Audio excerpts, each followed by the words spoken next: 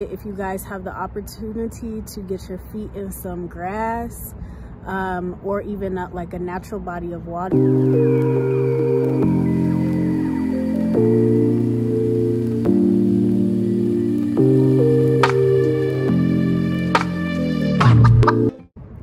What's up, good people? I hope you all are doing well. I have a quick message for those of us that are highly intuitive, highly sensitive. I know the energy right now is super, I don't want to say it's chaotic. It's just, I don't know what the word is. Y'all know what it is. So those of us that are feeling all of this energy, I just wanted to give you guys a word of encouragement. Divine is telling me to tell you all to remember the promise, remember the calling over your life, remember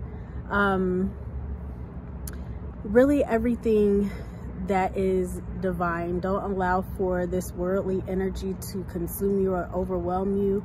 Remain grounded. If you guys have the opportunity to get your feet in some grass, or even like a natural body of water, do some earthing, some grounding to help strain, is what I heard.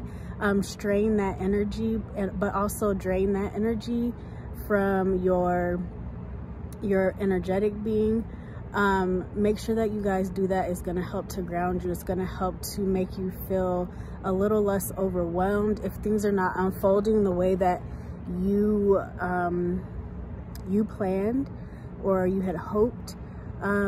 This is a divine message to stay encouraged, because the divine knows. Canoli's over here. We're at the dog park, so I'm just watching her tear up some grass. But the divine knows all things before they occur. So just know that everything is happening in divine order. So don't worry, stay grounded, and stay faithful. And I'll talk to y'all soon. Peace.